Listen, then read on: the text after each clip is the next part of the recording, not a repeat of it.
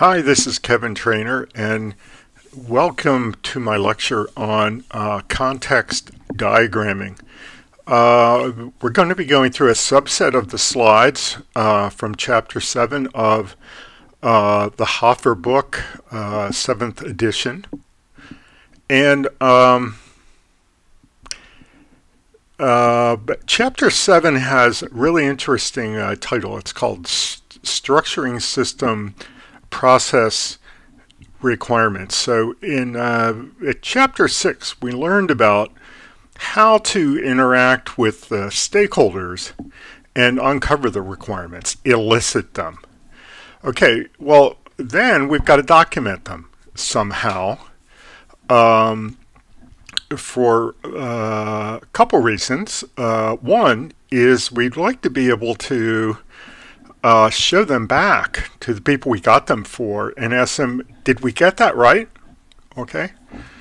And so the requirements that we got, they cover a number of areas. We have functional requirements, which are feature-oriented. You can break those into those that have to do with process and those have to do with data. And that's what the authors do. And so in Chapter 7, we're talking about the parts of the requirements that we're trying to document or structure, the ones that have to do with process orientation. So that's how we come to data flow diagramming in the beginning of Chapter 7. So here we are. Data flow diagramming is part of the analysis phase. Okay, and again, according to the authors, we have requirements determination, which we went through in Chapter 6. And now we have requirements structuring, which is another way of saying documentation or expression. And we're beginning on that as we get into Chapter 7. The approach that we're going to take, this is the first one that we're going to take, is called process modeling. Okay? And there are a number of different diagramming systems that are commonly used to model processes. And data flow diagramming, which is what we're going to cover here, was really one of the early ones. And why don't we move from there? What we want to come out with, okay, is some kind of a data flow diagram.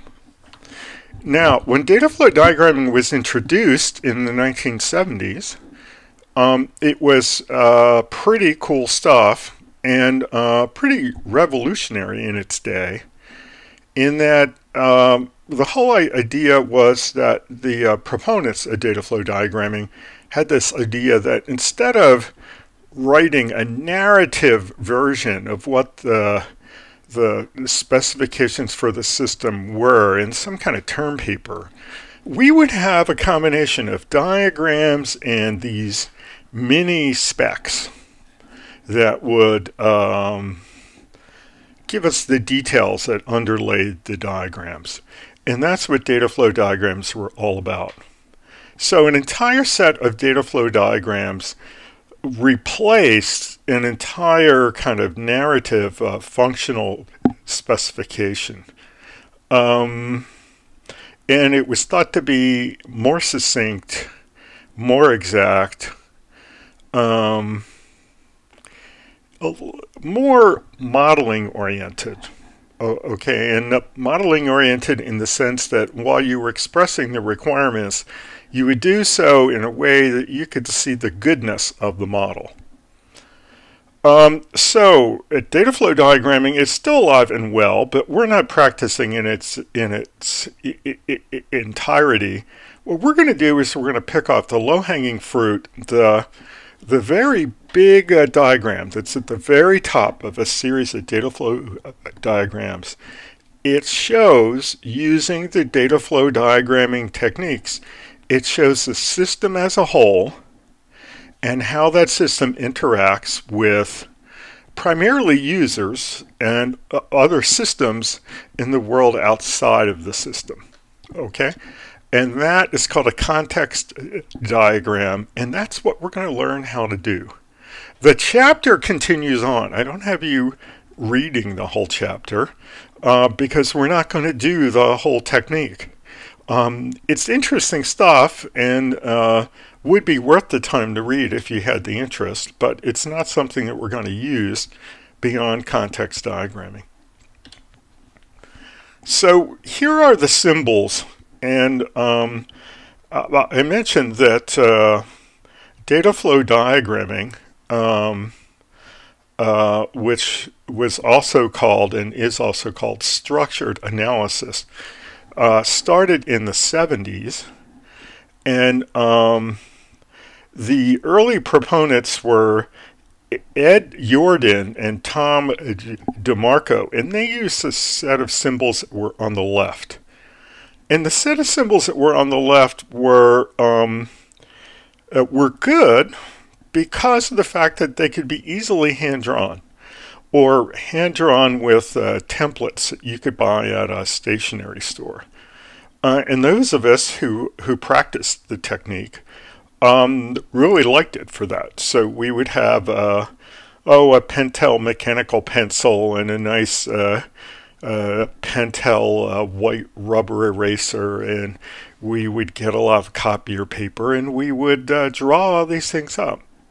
Well, we've been using this methodology a long time, and sometime after that, I'd say sometime in the 80s, there was the team called Gain and Sarson, and they came along and they reinvigorated data flow diagramming and structured analysis, and they came up with cooler looking symbols. Okay, and those are the symbols on the right. Now, the ones that we're going to use in our class are the ones on the right because those are the ones that are used in the textbook, and those are the ones that are used by the diagrammer, and they're prettier. So there are 4 symbols, of which we're only going to use 3. The top one, we're just going to talk about the right ones, the Gain and Sarson ones. The top one is a process. Okay. Now, in data flow diagramming, a process is really any kind of a process. It could be a manual process done by people, but usually we're describing the system, and so it's some kind of an automated process. And it has inputs, which are going to come in these data flow arrows we see down here on the bottom. That's the 4th. And it has outputs, which are going to be represented again by the data flow arrows. The inputs are going to either come from other processes, or they're going to come from what is on the slide here called a source or a sink. More generally, these have been called external entities. So what's an external entity? An external entity is like a user. Okay, it's some person or role or some organization that is going to provide data into the system and input, or consume the data that comes out of the system and output. Okay, so they are the users. They're not part of the system. They're external to it. So they're called external entities. An external entity can also be another system. Our system can interact with other systems as well. And we want to distinguish between the work that goes on in our system and the work that goes on in some other system. The second symbol is a data store. And this is something that we don't use in the context diagram, because in the context diagram, when you have a single process, as you're going to see, and it represents the whole system. So when data is inside the system, it's just inside the process. Okay? We never see a lower level view. If you go on and create a full set of data flow diagrams, well, then you break that down and you do have a lower level view. And in those lower level views, data stores are places where data can come to rest. So the data flows often flow into a data store where they are persisted and stay there until they're needed by another process. But because we only have one process, and we don't need to buffer things between processes, in a context diagram, we never have a data store. We have one process symbol. We have a number of external entities, and we have a number of data flows that are the inputs and outputs of the system. So let's go ahead and look at a context diagram. And here's one on slide 9, okay? This is one from the textbook. It's a food ordering system. And I'd just like to kind of talk it through. So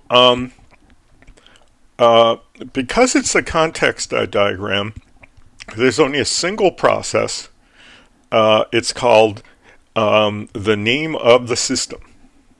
Now, if you look ahead in the chapter, the part that we're not going to cover, you'll see that in the rest of data flow diagramming, that processes have a name of a process, and they're usually action oriented. They're usually a verb phrase. The one exception to that is on the context diagram. Typically, we don't name our system with a verb phrase. We typically have some kind of a name. It's the blah blah system.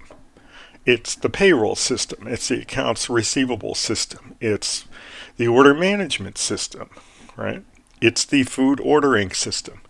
So in our case, we're going to have a single process symbol. It's going to be in the middle of the context diagram, and it's going to have the name of the system on it, some kind of a noun. And then, as you can see here, we have 3 external entities. Okay, and they're for the most part, they have the name of a role that somebody's going to play. Like a customer, if somebody plays the role of customer in a transaction of food buying and consumption, right? If this is happening at a restaurant, somebody can play the role of a restaurant manager. But a kitchen, that's not really a role. That's maybe a collection of them. Okay, so the kitchen is a place where there might be a chef, and there might be a sous chef, and there could be, just kitchen workers and all kinds of stuff. So some people are working in the kitchen, and they are working with the system. Okay, now let's talk about the rules of data flow diagramming. It's a modeling approach, okay, and it's got rules. Okay, so so far we're following the rules. On a context diagram, you have a single process. It's named after the system. Check. Okay. These external entities are users of a sort of the system, okay, and they communicate with the system through data flows. Check. Okay, that makes sense. All right. We've not said this about data flows yet, but we're going to say it now. Data flows are nouns, okay? Now, this is a little surprising to some people who are new to data flow diagrams because they say, well, you know, when data is coming into the system or going out of the system, that's very action-oriented. I mean, that's an action, right? So shouldn't these things have action names? And our answer is going to be no. Okay. When they came up with the methodology, because they're using action names for the names of the lower level processes in the part of data flow diagramming that we're not doing, because we're only using the top level, because they're using action phrases to name the processes, the lower level processes, they didn't want to use the action names for the data flows. So what they really are is that they're names of things, they're data, they're information. Now, it is within the rules for a data flow to be able to represent physical things. Okay, so could we have the food? Could we have physical things that are going to come out of the system? Yeah, they could. Okay. But more typically, it's going to be information. So between the customer and the food ordering system, we see the following interchange. There's a customer order that comes from the customer, and then there is a receipt that goes back to the customer. Okay. Well, you could see how a customer order would have information on it. And you could see why you would want to call that a noun. And you can see that the receipt would have information on it too, and how that's appropriately a noun. Okay. I want to call your attention to the fact that there's no food here. Okay, we could have food. There isn't anything that says you can't have material things being part of the system, but how does the customer get the food? Well, some kind of a server, okay, will take the food from the kitchen when that's ready, and they'll bring it and give it to the customer. Well, where's that on the diagram? It's not on the diagram. Okay, so there are plenty of things that go on in the world, even the world that we care about as a systems analyst, that don't make it to the diagram because they're not part of the interaction between the external entities and the system. You'll see people new to data flow diagrams who want to draw a data flow that shows the food going from the kitchen to the customer. That's interesting information. It's just not appropriately part of our diagram. Okay, so external entities can have all kinds of interactions with each other or with other parties who don't even appear on the diagram at all, and we're not going to show them because they're not part of this information exchange between the external entities and the system. Okay? Now, let's look at the interaction. Well, one more thing to say about the interaction between the customer and the system. One, you have to ask yourself, is the customer really interacting with the system?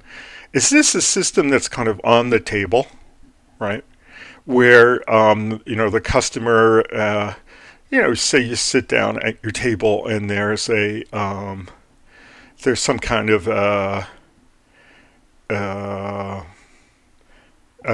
computer workstation there, right? And you pick out things and you order them and you tell the system what you want to eat.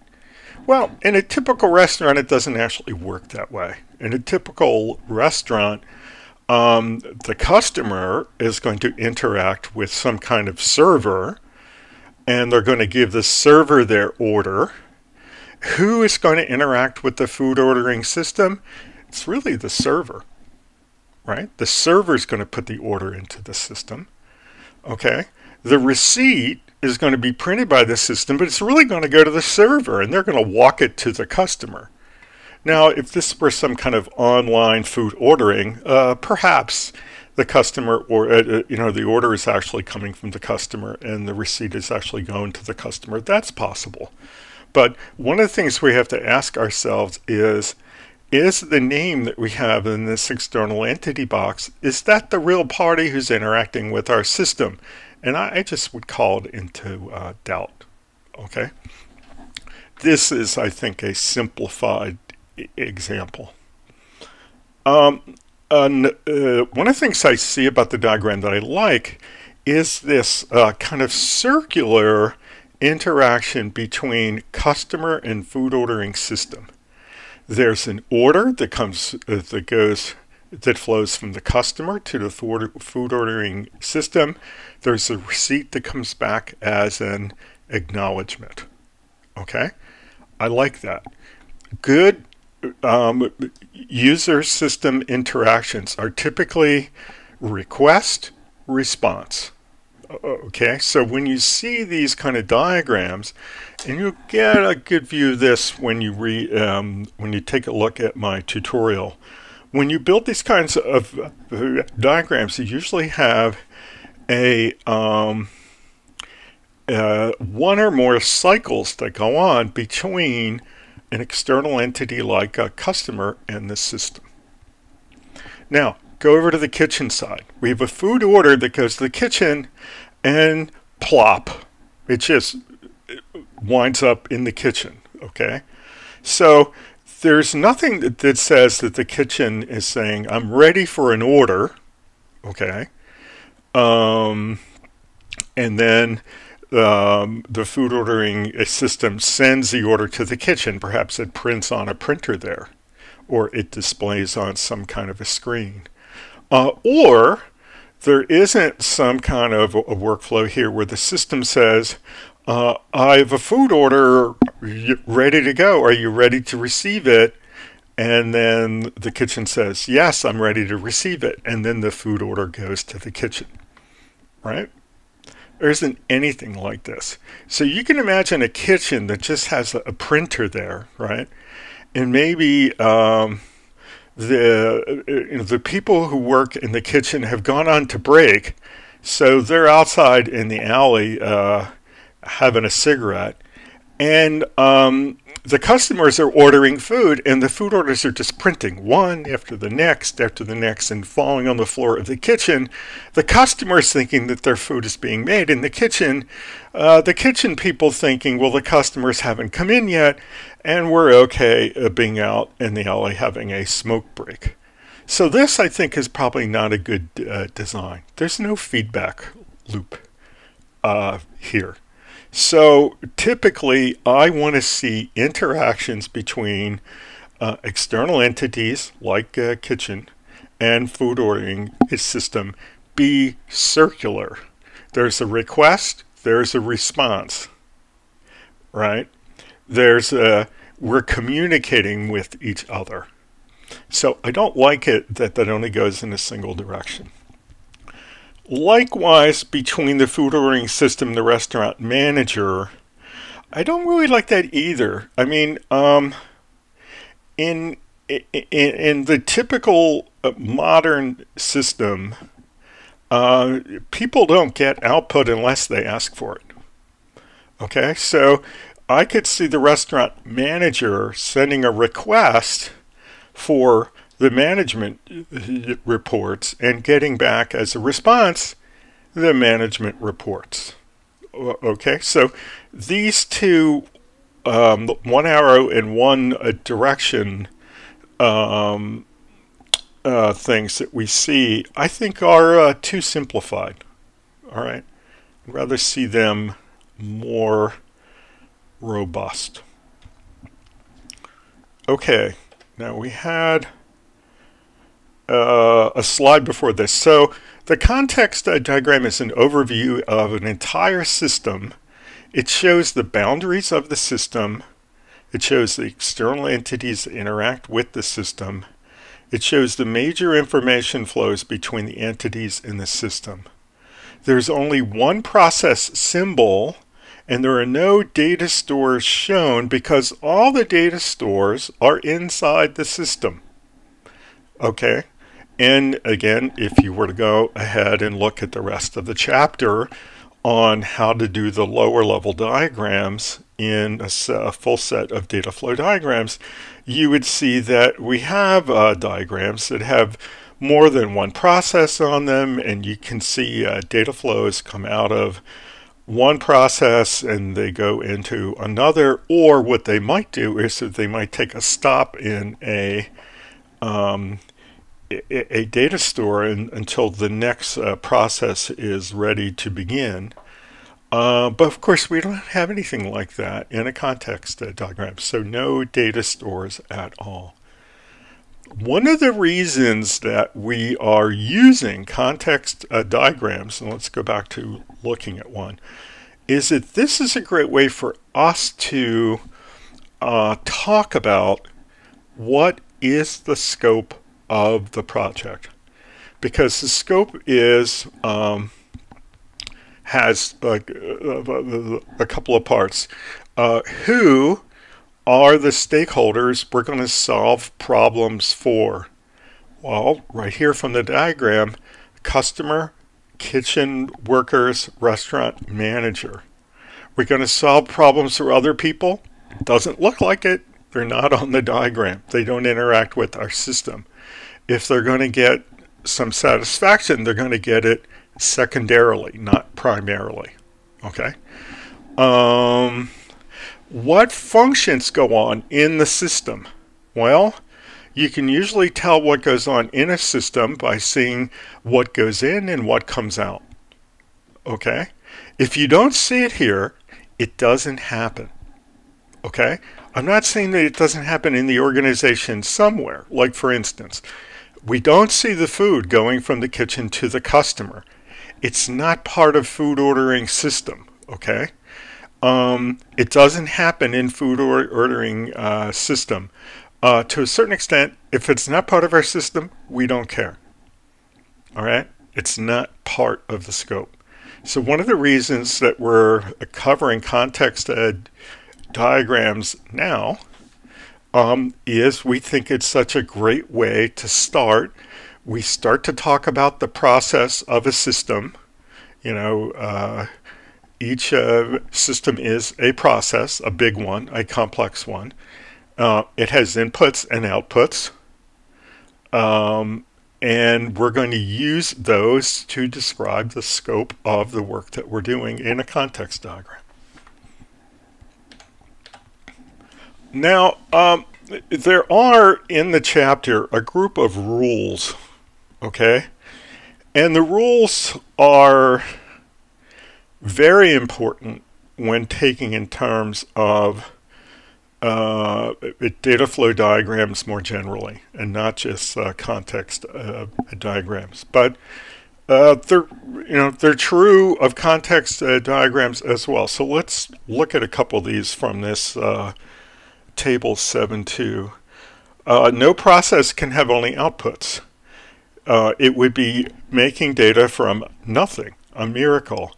And if an object has only outputs, then it must be a source, must be an external entity.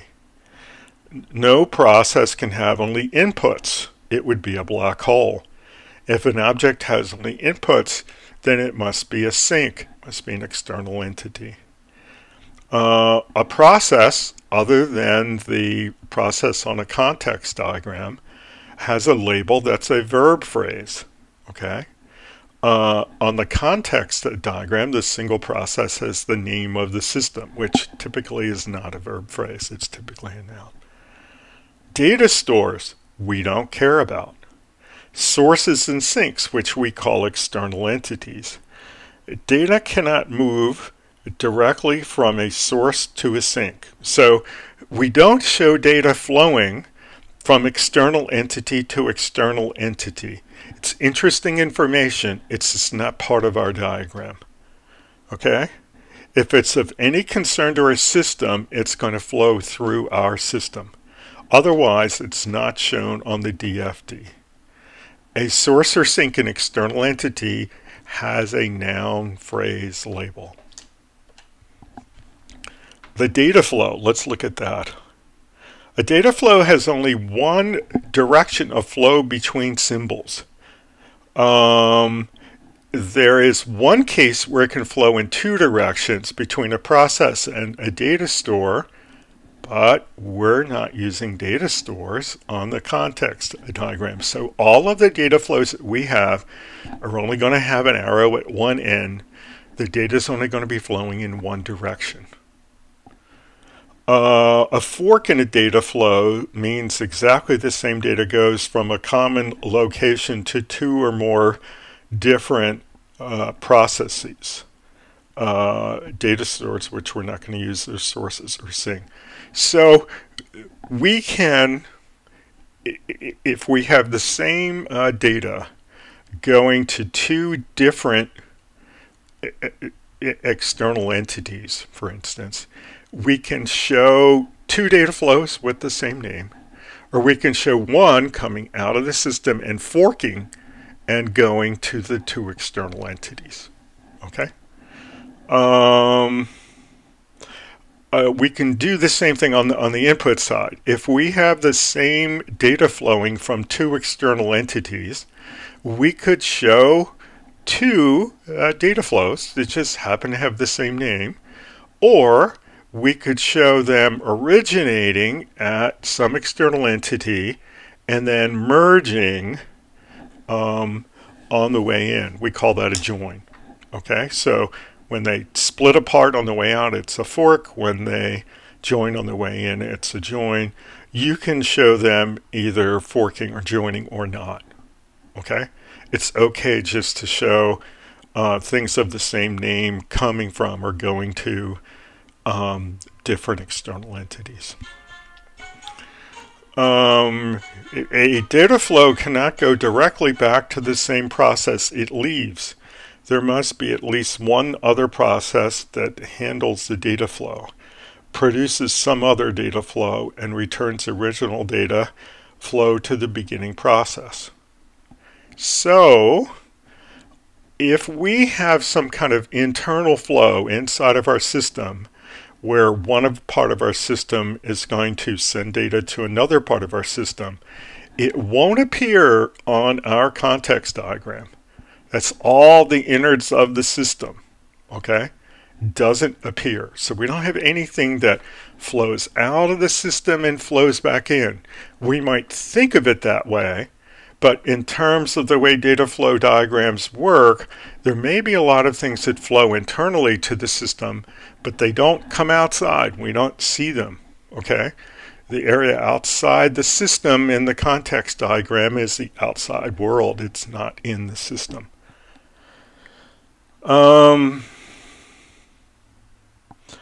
A data flow has a noun phrase label.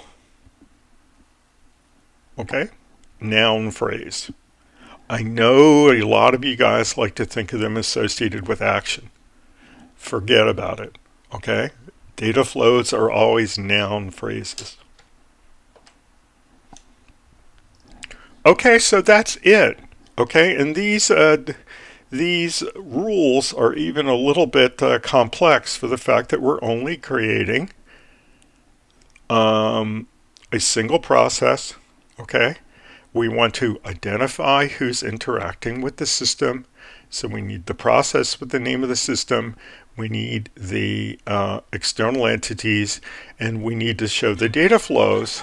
And typically we're going to be showing the data flows going in cycles, okay, in the way that we have for the customer. Something comes in from the customer, something goes back to the customer, okay?